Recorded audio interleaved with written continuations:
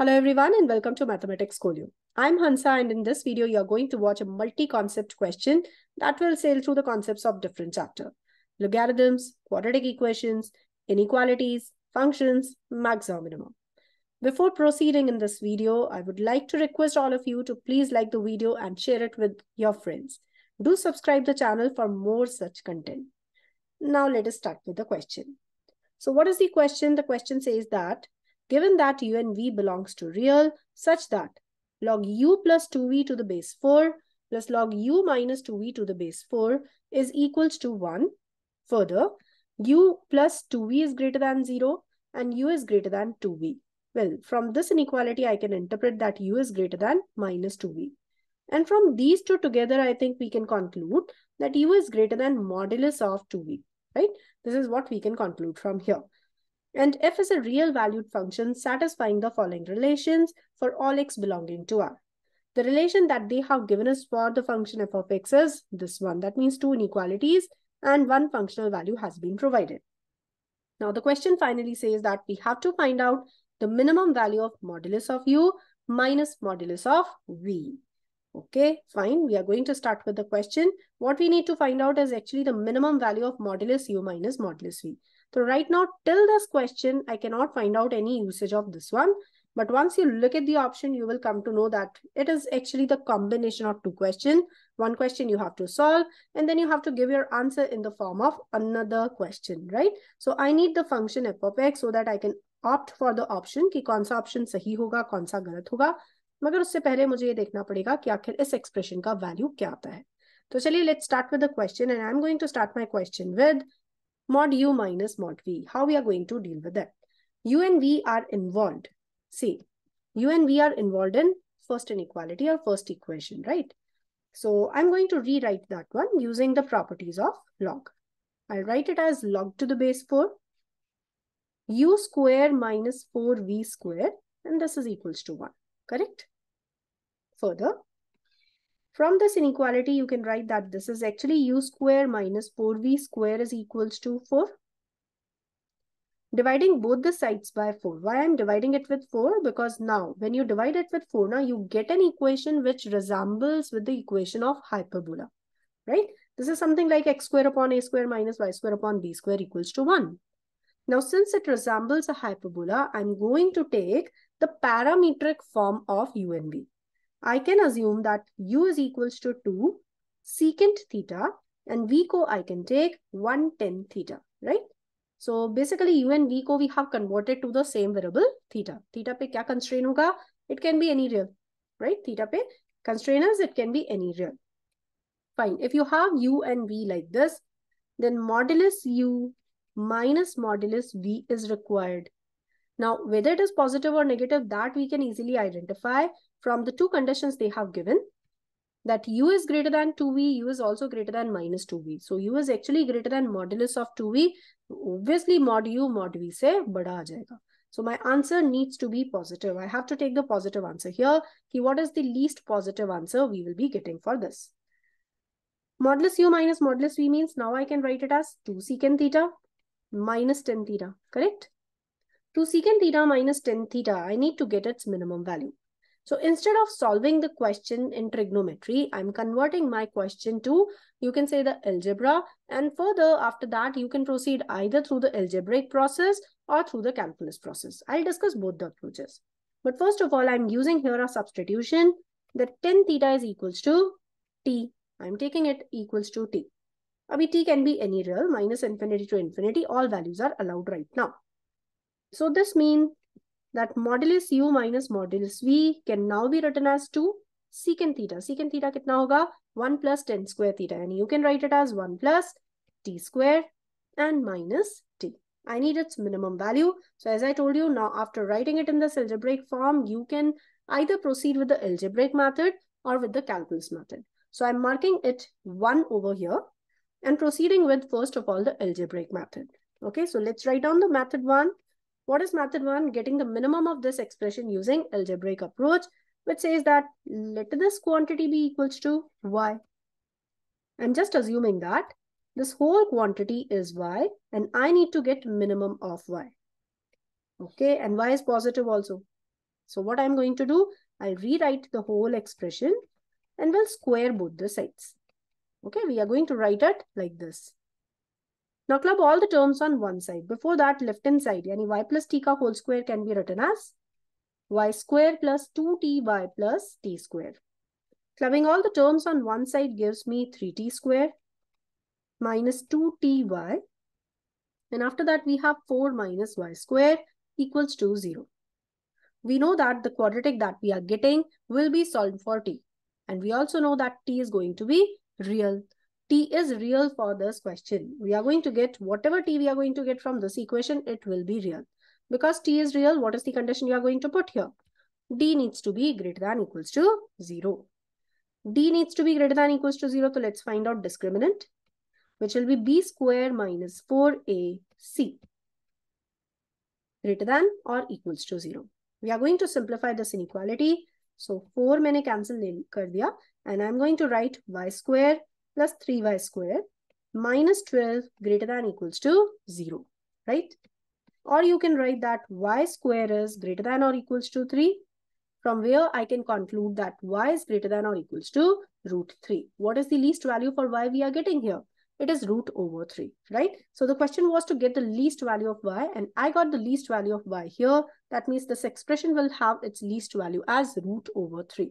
So I'm writing this value, minimum value for y as root 3. Y least or y minimum is equals to root 3. Well, half of the question is solved, but for this half of the question, I'm going to give you another method as well.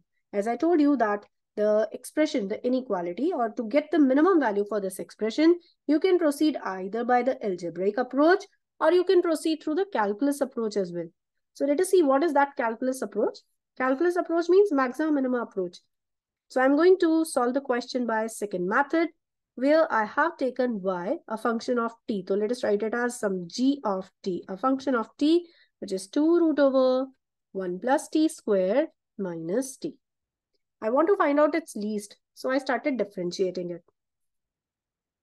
G dash of t can be written as 2 divided by root over 1 plus t square multiplied by 2t, right? And minus 1.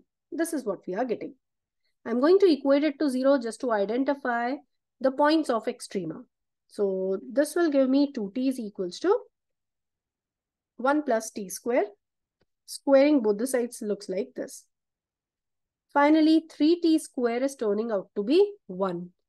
3t square is turning out to be 1 means t square will become 1 by 3. Correct? These are the points of extrema. T plus root 3, t plus or minus 1 by root 3. What I need is the least value of the expression. So which point will give me the minima? This is what I need to find out. कैसे find out करेंगे? Either you proceed for the second order derivative, or what you can do is you can just check the sign. The first order derivative test can be utilized for identifying the sign of the expression. Like denominator to always positive, right? Denominator is always positive. I need to check for only the numerator. What are the t values that we have to take?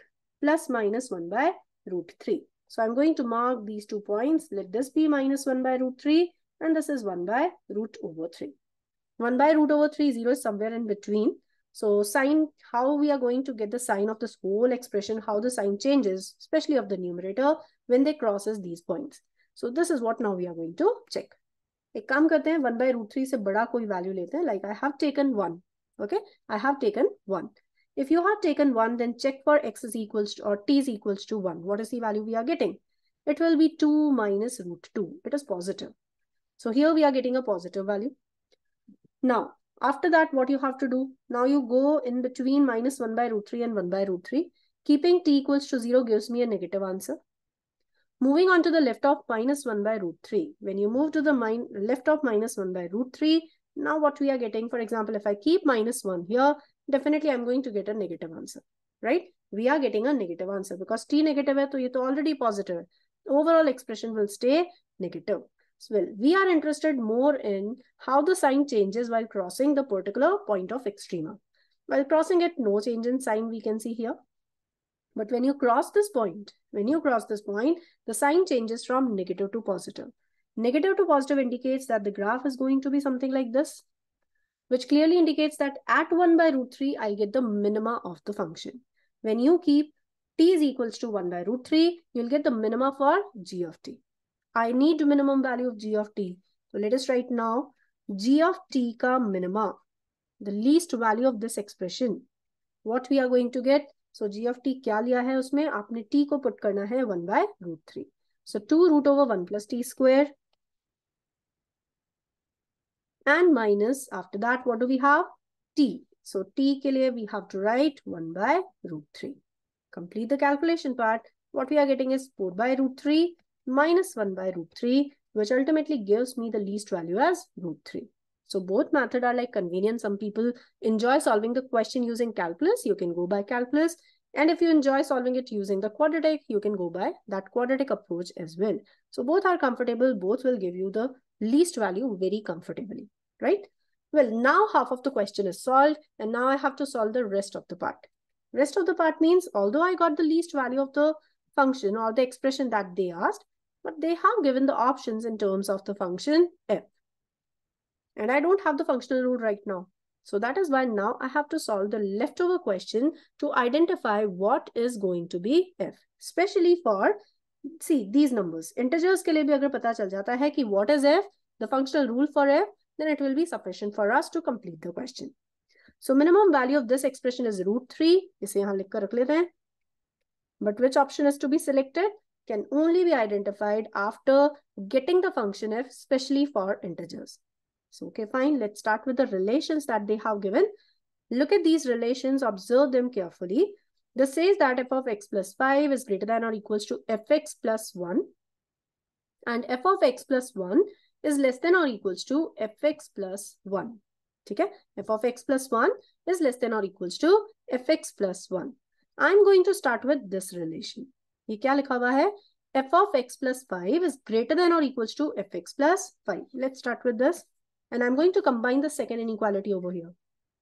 यानी अब हमने क्या start किया? हमने start किया the second part of the question, which says that f of x plus 5 is less than or equals to fx plus 5. I hope you must have noticed that I have interchanged the possession of these two terms, and accordingly inequality also I have changed. Now what to do?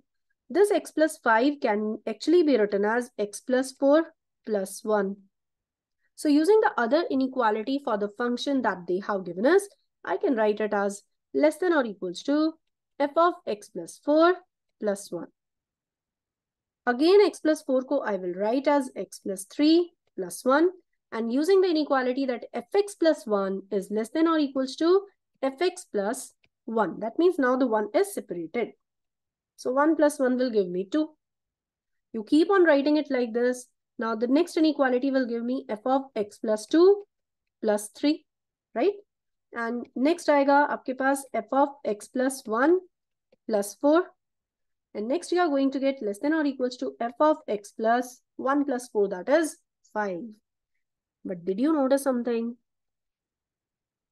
We had the extreme left of the inequality same as the extreme right. They are equal. And they are equal means in between all these values are going to be equal.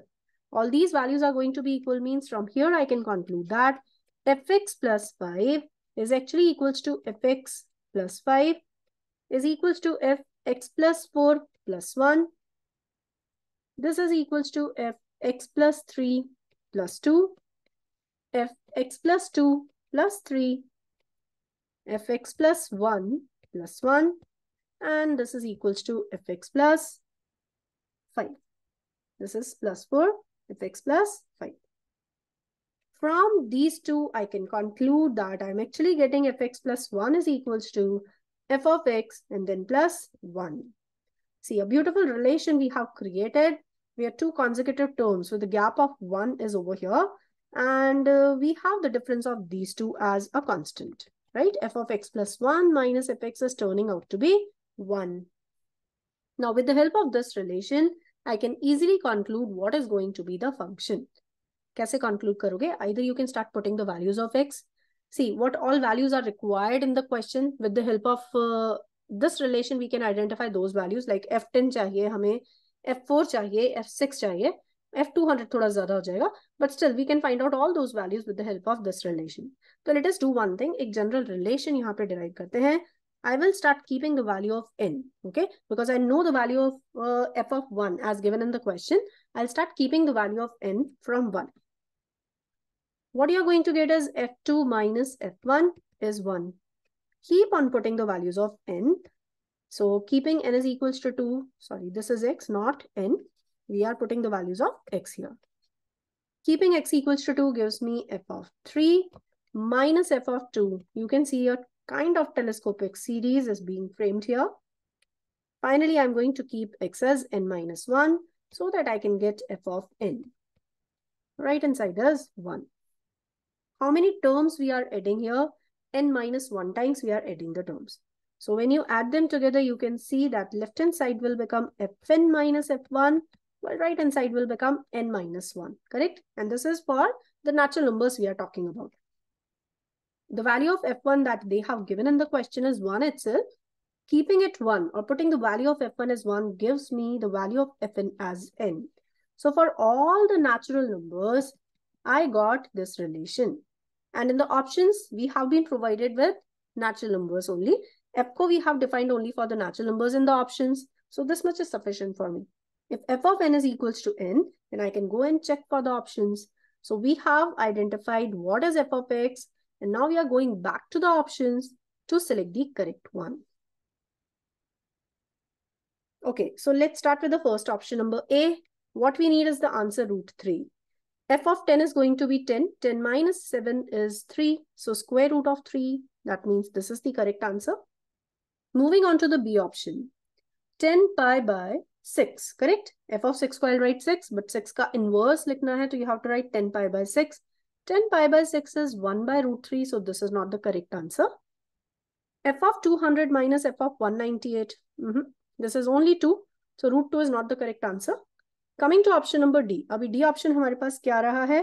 अभी D option हमारे पास आ गया sin pi f4 inverse, यानी sin pi by 4 plus cos pi by 4. Sin pi by 4 plus cos pi by 4 means you're going to get the answer as 1 by root 2 plus 1 by root 2. Now, what is 1 by root 2 plus 1 by root 2? The answer we will be getting over here is going to be root 2. That is not equals to root over 3. So out of the 4 options, now you can see that what are the answers we are getting in this question. Only option number 1 is the correct answer, or option number A is the correct answer. Fine. So I hope you must have enjoyed this multi-concept question. So let us bring an end to the video over here. Thank you for watching. See you in the next video. Till then, take care and bye-bye.